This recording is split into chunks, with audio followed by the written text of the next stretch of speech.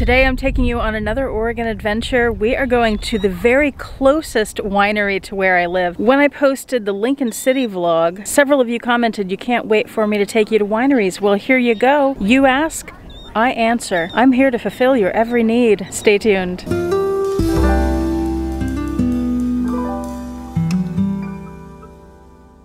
I mean, come on, how Oregon is this? Vineyards right next to all these beautiful pine trees. Spectacular.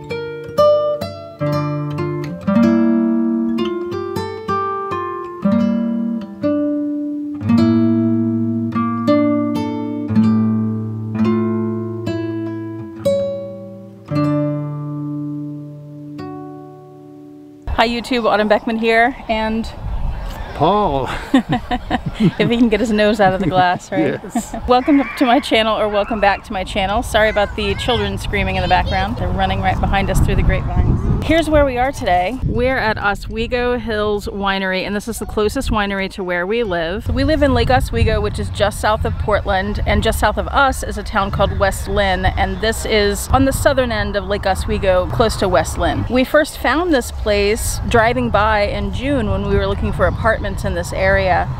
So I wanted to come back. They're only open on the weekends, on Saturday and Sunday from noon to 5. And so far we're enjoying the wines and loving the views out here. It's so pretty. And the weather. It's why we're in Oregon. Yes. So right across the street from the winery there is some farmland. So we're out in farm country. That's how close it is to town. That's how close the farm country is to town, is what I mean. The landscape is just so different here, and I think we're gonna do a video at some point comparing our experience in Oregon with our whole lives in Houston. There are things that are similar, but there's a lot that is so different, and for the most part we're loving it. I feel like I could do a whole video myself just on the differences and the vibe here and the, I'm gonna say, culture. Maybe that's too strong of a word, but I don't think so. It is so different. The pace of life here is so different from Houston. I mean, again, maybe later we can elaborate on that. We are doing some wine tastings. We're just on our second pour right now. You get 6 tastings off the menu for $15. So what we usually do is he'll do a tasting, I'll do a tasting, and then we share, and then we each get to taste usually all the wines available at most places. That's how we do it. So we're working our way through the whites right now, and usually I would film the shots, not the shots, the ounces, the wine being poured, but it's pretty busy inside. We're here on a Sunday, and there are a lot of people here. I just don't want to get in the way and be a bother to people. But for God's sakes, don't get in the way and be a bother. Once I get more in the habit of vlogging, I think I'll be more comfortable. Like at Vlogmas, I usually don't have a problem filming wherever because I get used to filming all the time. But right now I haven't been doing it much, and it's a little uncomfortable to pull your camera out. You're out of practice. Yeah, I'm very much out of practice. So, all right, my arm's getting tired from holding the camera, so I'm gonna put it down, and let's move on to our next segment.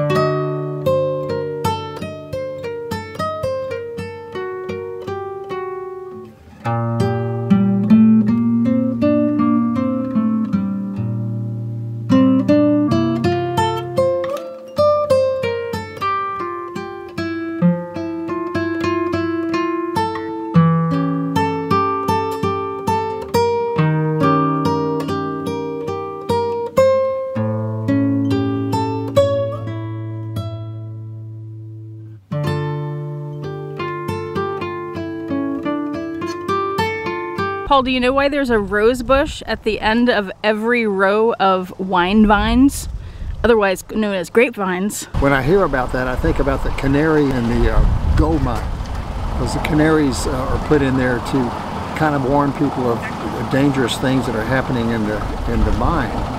And I always looked at the rose bushes sort of the same thing. They give an advance warning of any problems or diseases or pests or anything that may be about to infect the grapevines. You passed the test. High five.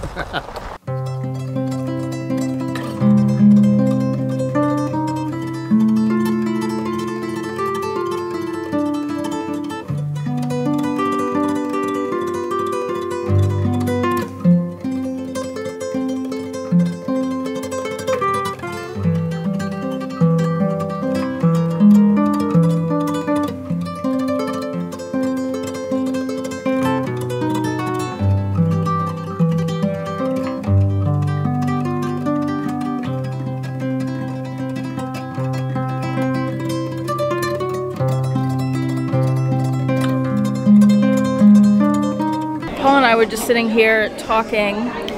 By the way, I have a hat now. Some of you may have noticed. She has a hat. He. Yeah. We match. We do. Paul was telling me about something he's noticed at a couple of the wineries we've been to up here that's a little different from places we've been in Texas. I was just telling Autumn, you know, it's weird. There's some we've been to so many wineries, and I remember some of them stick out for the wrong reasons. And it's when we go to a winery and we're tasting. And the person behind the counter, it seems as though they're more about telling us how smart they are and how much they know about the wines than about the wines themselves. And sometimes that kind of puts me off, you know. Yep. So far, you know, we haven't been to a lot of wineries here. I might change my opinion when we do that. But so far, just the few wineries we've been to, I haven't felt that. And I don't know, again, I don't know if that's part of this vibe and this culture and this whatever thing of the Pacific Northwest. But, and again, you know, I can be raked over the coals for this, but I just get this feeling that everybody's a little bit more laid back and not so much about themselves. Yeah. And even into wine tastings, you know, and the guy behind or the lady behind the counter. Probably more that I'll say about that later, but these are just some observations that I'm starting to have as we move up here and live here. Yeah, they're very casual here. We've had this experience twice now where we've done tastings at wineries up here, and you don't just stand at the bar to taste your whole flight. They give you a drink and then you go wander and then you come back for your next pour. And that's different from Texas. I don't remember ever doing that. It's back to that thing I've said before. It's the whole pace seems to be slower. Yeah. You know, it's just take your time, you know. Yeah. And I like that. Yeah. I like that. Yeah. Yeah. Unless you're in a hurry.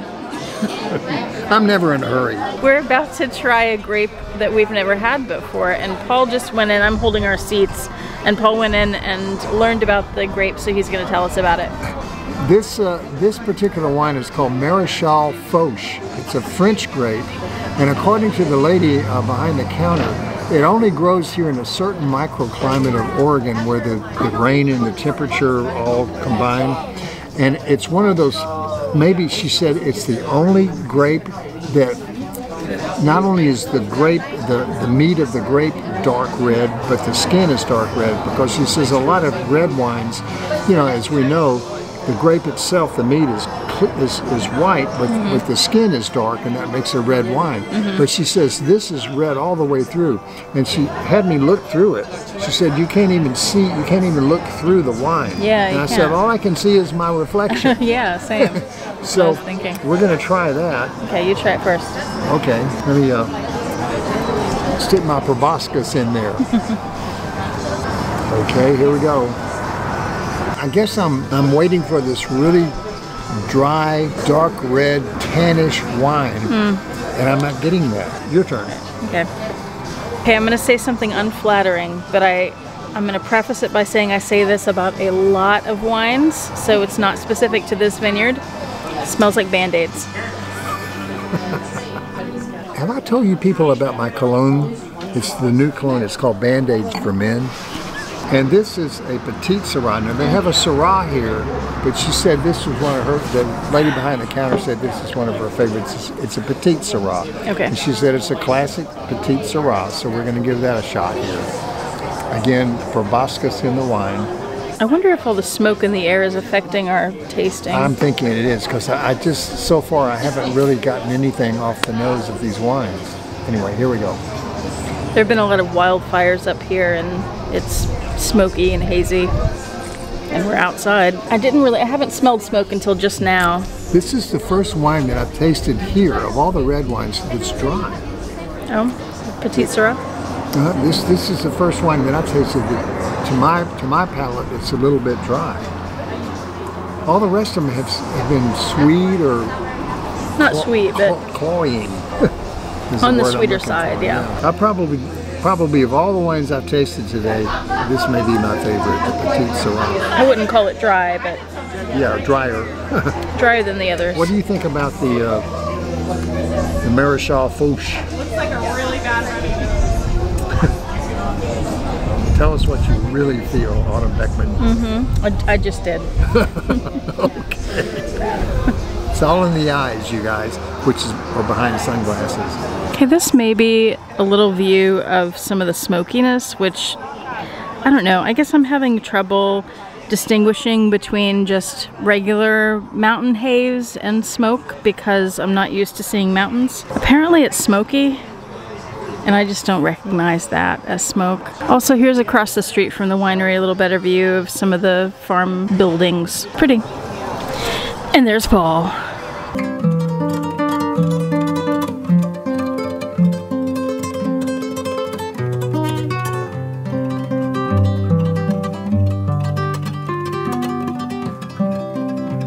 Can you see us? Yep. It's kind of dark on the screen.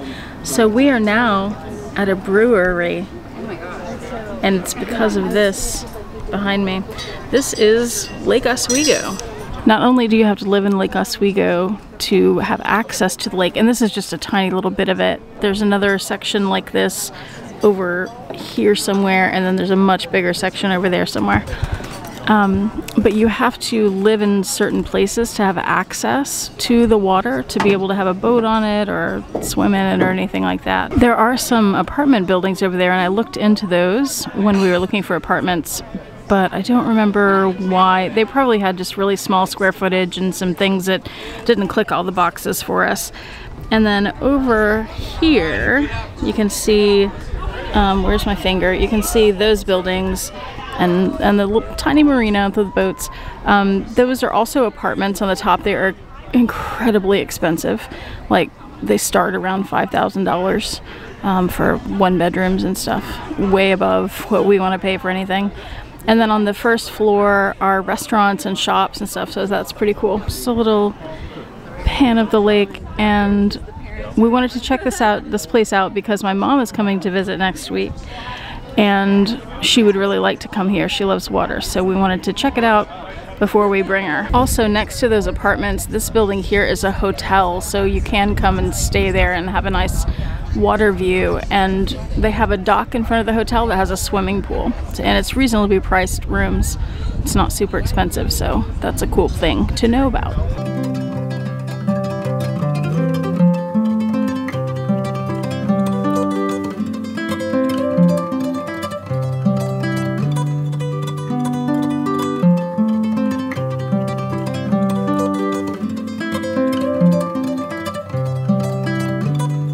Hello again. Hi, burp. We just had a meal. It was lovely. It was good food. We both had I forgot to film it, but we had the pulled pork sandwich. It was really good. It had coleslaw underneath the pork, and then it had 2 onion rings on top of it. We both took the onion rings off and ate those separately because that's kind of weird. But the coleslaw was really good with it. So definitely want to come here again. They had a pretty damn fine cheesecake too. It was Marion Berry. Yeah, we split a piece of cheesecake. That was really good. And I'm particular about cheesecake, so is he. He used to make cheesecakes. That's what we need to do is... Oh my God, now I've got a grill. Now I've got to make cheesecakes. Yes. Oh my God. Yeah. That's right. I've got a lot on my plate. I need you to just take over the content on the channel for a while, okay? Oh, sure, okay. And it's time to bid you adieu with the sunset over Lake Oswego. Thank you so much for watching. Hope you enjoyed it and I hope you have a fantastic day. Bye. Ciao.